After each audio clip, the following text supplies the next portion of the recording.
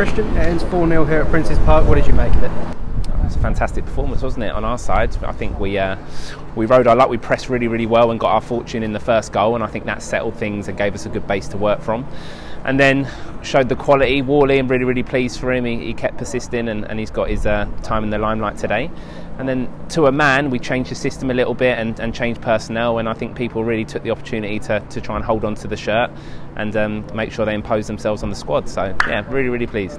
You mentioned Alex Wall. He was the star of the show today with a brilliant hat-trick. A word on him and what he offers to the side. I think he's been our real leader of recent. Obviously Charlie getting injured, that's meant that a lot of pressure's fallen on Walley's head, and he had to lead the line really well and chipping in with goals. It's really difficult because you get isolated sometimes, and obviously our form of recent has been a little bit indifferent and we haven't had the service and the quality into him. But today's just shown how clinical he can be, and he's always a threat. And even the other side of it, the defensive duties, he takes real responsibility in our defensive box, and he really gives us a foundation. So both sides of his game today, he'd probably want to do a bit better with his general build-up play, but when you score 3 goals you can't really give too much critique. That's exactly what he's in the side for, and it's meant that we're the right side of a good scoreline. Last week it was obviously a tough defeat to take against Chelmsford, but you must be really pleased to see such a response to come out and win 4-0 today. Yeah, I mean, one thing we have got is a group that we really care, and it really hurts when it doesn't go right on the day, and Chelmsford did hurt. It hurt a lot. They come here and they disrupted the way we play, and the goals we conceded were really hard to take in the timings of the goals. So that's something that we've had to work on all week, and we addressed it Monday and had the difficult discussions and the critiques about all of us as a staff and a team performance, and then we were able to try and put things right and be really positive for today. And Dulwich, they're a good team. I think their league position is a little bit false. They've got good quality players in the team that can hurt you, and we had to be really aware of that, and to keep a clean sheet against them is a really proud moment. It was a bit of a different system today, and we saw Harvey and Walley both up there up front. Did that work as you hoped it would?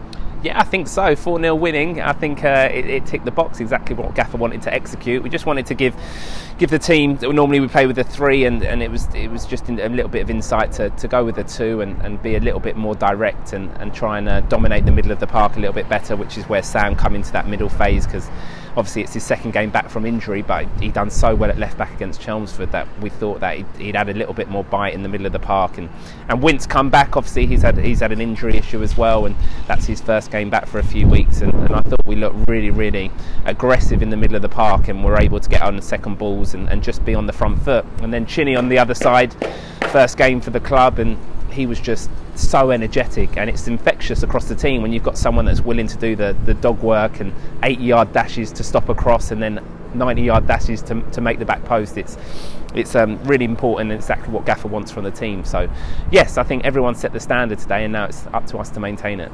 You mentioned Richard there. We also saw Bobby Dunn make a debut. What did you make of their debuts and what they add to the side? Yeah, so Chinny, exceptional. I think we had a few contenders today for man of the match. I think when you score a hat-trick, no one else is going to get a look in, but Wintz was fantastic.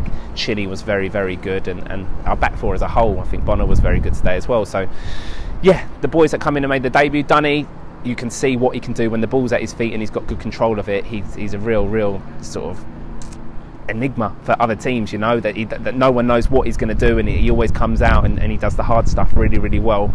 I think we still got to work on sort of his positioning and how to defensively affect the game, but they're the little details that we've got to work as a staff with the players. But no, I'm really impressed, and it lifted the crowd, I think, and gave them something different to watch and take in. So no, really happy.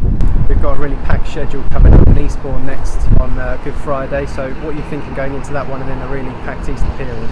Well, it's an away day. They're on obviously a 4G surface, so it's going to be a completely different game. We've played on the surface quite a numerous amount of times this year, so we're going to have to address that, and different personnel will probably have to come in, because we'll have to take advantage of whether it's low centre of gravity or players that can mix it on that surface. So we'll reassess, we'll recover from today, and then we'll look to prep for Eastbourne away and make sure we give a good account of ourselves. Cheers, Christian. No problem at all.